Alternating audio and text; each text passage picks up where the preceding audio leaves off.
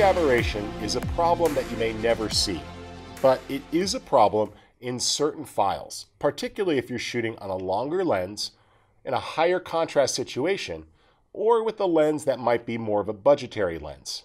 These type of situations will create flares or issues with the edges where you might see a halo or a slight shift of magenta or green pixels along bright edges. But Aurora makes this easy to fix. If we take a look at this image here, there are some situations where we're likely to see some chromatic aberration, particularly because we have a very dark roof against a bright sky. And in the brighter exposures, what's going to happen is that's going to result in some chromatic aberration. Now, let's open one of these up for a moment. And if you look closely along the edges here, you see a little color shift. It's very subtle, but there's definitely a shift at the edge where the bright area and the dark areas intersect. So what we're going to do is take advantage of chromatic aberration removal. All right, let's quit Luminar. Let's switch back to Aurora, and I'll choose File, Open.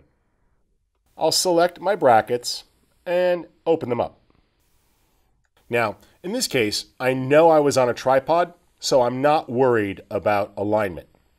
But because of the high contrast situation of very dark areas intersecting with very bright areas, I'm going to choose the chromatic aberration reduction option as well as color denoise. This will really help ensure that we don't get any color fringe or unwanted colors that pop up along the bright edges. Typically, these will show up as purple or green. Now I can click Create HDR. The scene is analyzed, and it takes a little bit longer because it has to remove the chromatic aberration. Chromatic aberration is not going to happen in all cameras or with all lenses. As such, make sure you don't turn it on if it's not needed because it does increase the processing time. Now, in this case, it's quite interesting. I like the image here, and everything looks good, except notice how the clouds look a little weird. That's because I didn't turn on ghost reduction. So let's close this for a moment and remerge the file.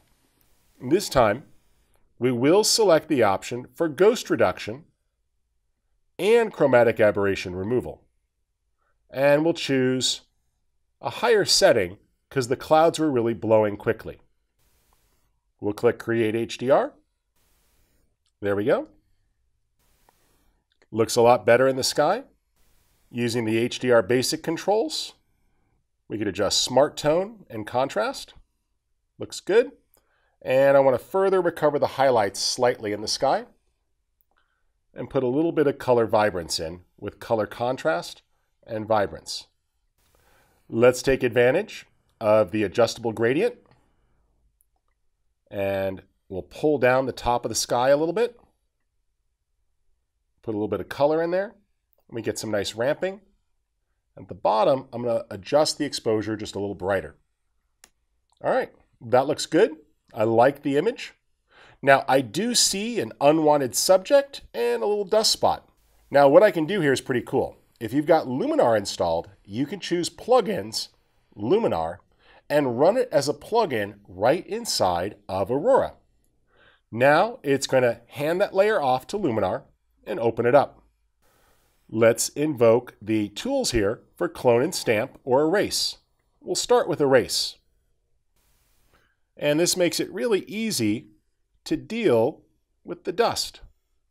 I was particularly careless on this day, and the HDR process takes dust that you can't even see and really adds it up. So this makes it simple to remove some of those spots. Now, I see that I probably could do a little bit more ghost reduction, but it's not too bad. I kind of like the wind look. There we go. You can easily go through and deal with any problem zones like I see here. I chose one that was particularly bad, so you can get a little practice. When you're done, click the Erase button, and it will erase those spots. If you see others, just paint over them, and then click Erase, and it updates. Now I'll choose Done, and the image is updated. But let's get rid of this person here. So we'll zoom in. I'm going to choose from the Tools menu, Clone and Stamp. Now I can sample and start to remove a distracting object. There we go.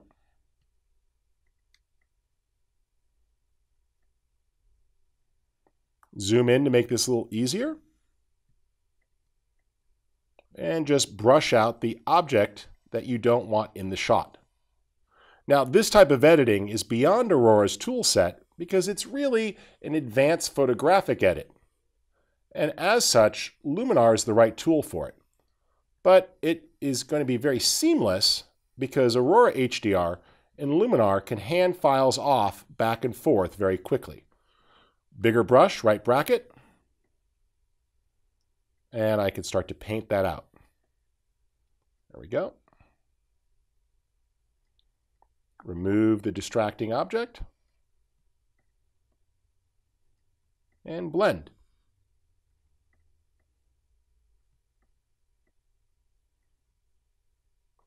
Left bracket for a smaller brush and paint.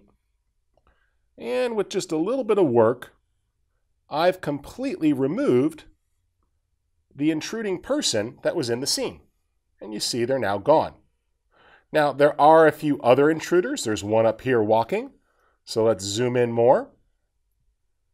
I'll option click there. Let's line the crosshairs up. There we go. And we can remove them.